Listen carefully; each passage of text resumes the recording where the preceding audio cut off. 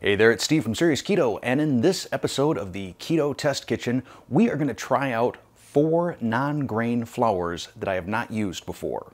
Similar to the lupin flour video I did, which I will link to right up here, our test method will be the chaffle. And like that video, I will be making 1 chaffle with each type of flour. That means I will be cutting the base chaffle recipe in half. Now, for me, the base chaffle recipe is a 1/2 cup of mozzarella and 1 large egg, and then a tablespoon of whatever add-in you might want to add. That was redundant. So for each chaffle in this video, I will be using my standard method, which is to blend the flour with the mozzarella in a Cuisinart mini food processor, then add the egg. Because I'm doing a half batch, it'll be 1/4 cup of mozzarella, 1/2 tablespoon of flour, and 1/2 of an egg, which I've measured out to be a little bit more than 2 tablespoons. For each of the flours, I will provide the total and net carbs per 1/4 cup. That was the easiest calculation that I could do because the serving size varies for each one of these. Sorry for the folks that like it in grams. I will include pictures of the nutritional labels in case you want to do the math on your own. I'll also talk about taste and texture, my thoughts about how these might be usable, and do I think they deserve a place in your keto pantry. For this video, we will be looking at tigernut flour. Now the reason I chose this is because it is in Birch Bender's, I'm not sure if it's keto or paleo, one of the two. And I was actually kind of surprised then at how carby it is. In 1/4 cup, there is 14 grams of total carbs and 11 grams of net carbs. So I don't know if this is going to be the sort of thing we'd make a loaf of bread with. I guess we'll have to see what the flavor's like and determine if it's worth putting in any sort of a baked good. Next, we have hazelnut flour, which at a 1/4 cup comes in at 8 grams of total carbs and 4 grams of net carbs. Sesame flour, which in 1/4 cup has only 4 grams of total carbs and a little more than 1 gram of net carbs. And finally, a flour that I've had a few of my viewers request that I try out, mesquite flour.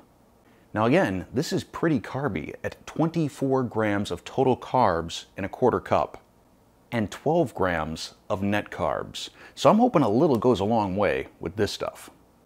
So let's make some chaffles and see what we think. On the left, we have the tigernut.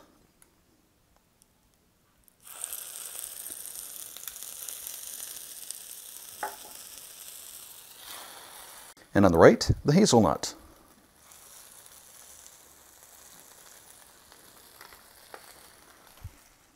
It has been about 4 minutes, so we will pop these out and get them off to a cooling rack.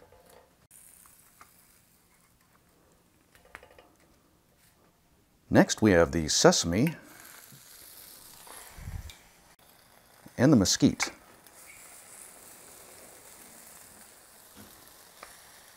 And I think these are done, so we will pop these over to the cooling rack.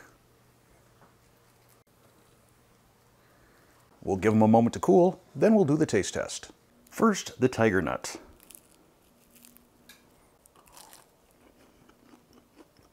This is more moist than most of the chaffles that I make with mozzarella and egg. The flavor is kind of potato-like. It really reminds me of Pringles, actually. This is interesting. I think I might be able to make some sort of a cracker using this tigernut flour that tastes an awful lot like Pringles. My concern though is the carb count. So I'm going to say for tigernut flour, hold off for right now. Let's see if I can come up with a cool cracker or some sort of keto chip type recipe that doesn't blow the doors off our daily carbs. Next we have the hazelnut flour. This one is not as moist as the tigernut flour, and the nut flavor is very, very pronounced. I think this may have some potential, perhaps in a cracker, or maybe in some sort of a cookie, but we're gonna need something to balance out that really, really heavy nut flavor. Yeah, this brings hazelnut in a big way. So if you have any ideas for a dish that calls for hazelnuts, put it down in the comments. I'd like your feedback on this because otherwise we're gonna have to figure out something to balance this out. In the meanwhile, I'm gonna say on this one, again, maybe we need to be in a holding pattern, see if I can come up with like a cool cracker recipe. Then we have the sesame flour.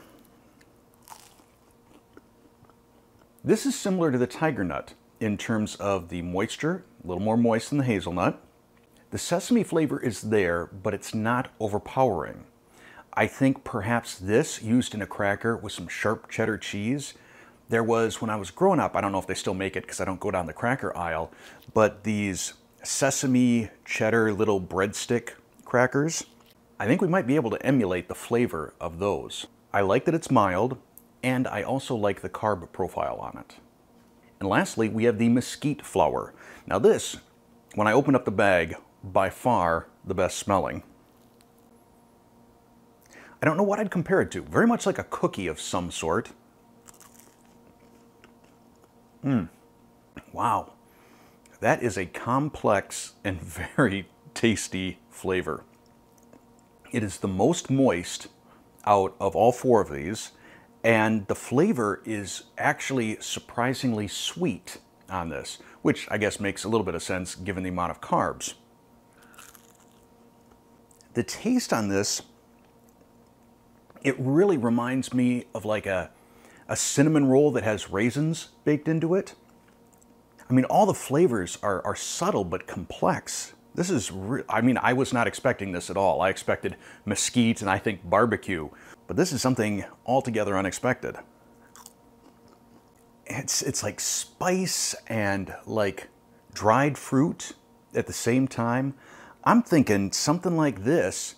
There may be a dish you could make with zucchini, perhaps, or chayote squash that creates sort of an apple pie or, you know, apple tart or something like that.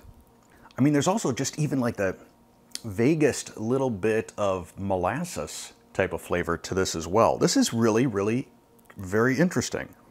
I guess in summary, I would have to say, unless you have a really specific baking idea for any one of these four, I wouldn't rush out and get it quite yet. But I do think that each one of these has some potential. The question is it going to be just a one-trick pony, you know, one recipe and that's all I can figure out? Or is it something that should be a pantry staple? At the moment right now, I kind of got to lean towards each one of these are probably a specialty item.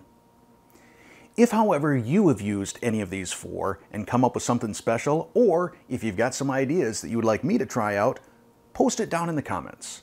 If you enjoyed this video, hit that like button. If you're not a subscriber, hit that subscribe button. If you want to be notified whenever I release a new video, tap that bell and select all notifications. And lastly, if you'd like to help support the Keto Test Kitchen, click that join button and see what memberships are all about. Thanks for watching.